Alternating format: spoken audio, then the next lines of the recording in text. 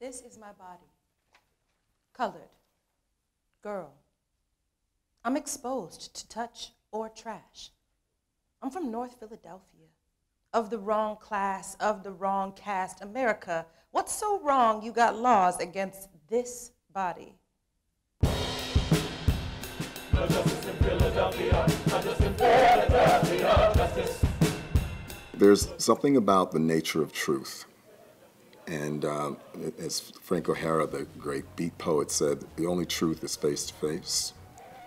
When the cameras are not running, when someone has been transgressed again, so one sees themselves unwillingly as a transgressor, who has the strength, the fortitude to call it, I'm so sorry?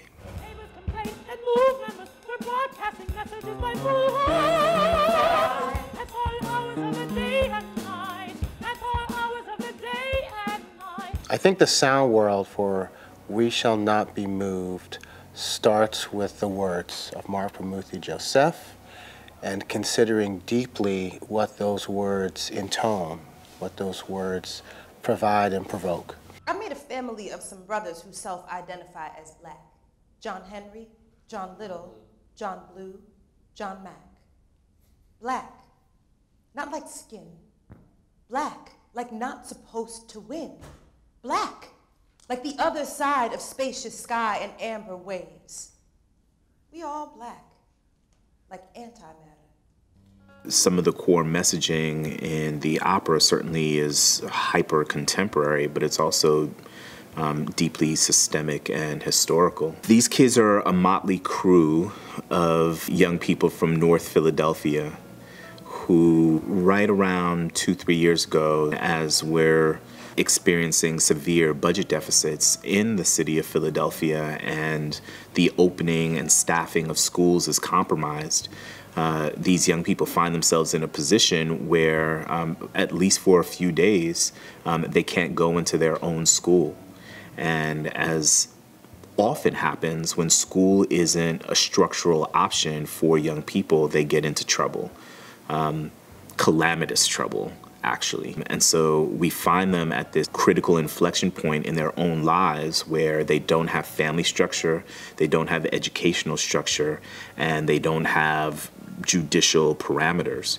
And out of those circumstances, they take flight and go to a place where they think at the very least they might be spiritually inoculated if they're not physically protected. And that place is in West Philly. A couple of folks broke into the crib that's standing at that spot.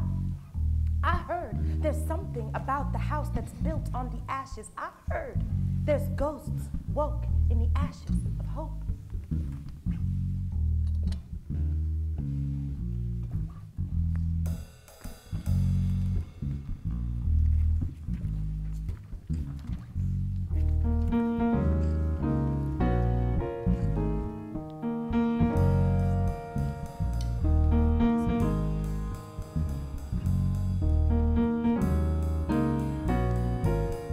I'm very satisfied to have met Mr. Jones's challenge of what does it mean to create a hybrid opera.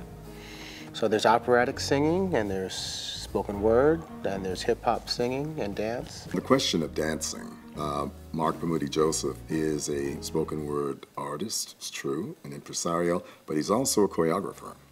I've never been faced with a libretto that had so many specific references to dance.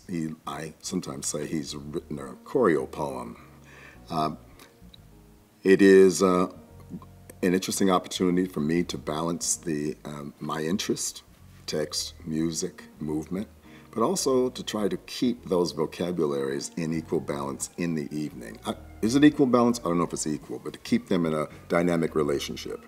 There is what you're hearing intellectually through the text.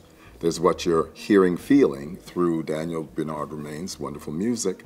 And then these ghosts who are supposed to not really be there, but they are there. Are they the figment of the imagination of young Aung Sung and her beleaguered brothers? Are they the angry ghosts from something very hurtful that happened in Philadelphia in 1985? Suddenly I can almost see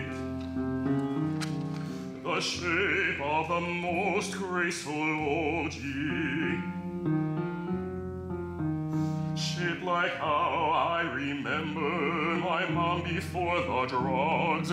Shaped like the blood I let run, the blood I let run.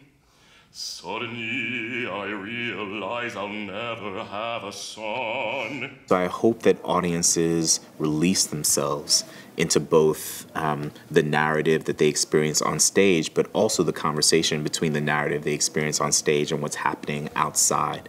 And I hope folks are moved in some small way to alter their own trajectory in service of justice.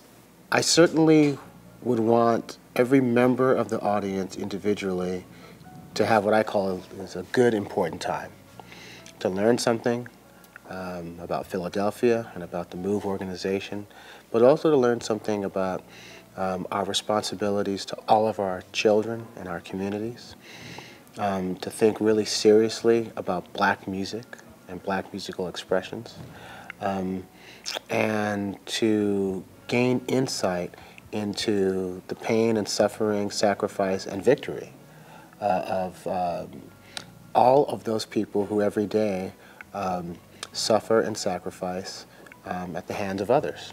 A work of art can push against those, amoeba-like, and stretch this discussion, but at the end of the day, can you feel the heart of the people who made this?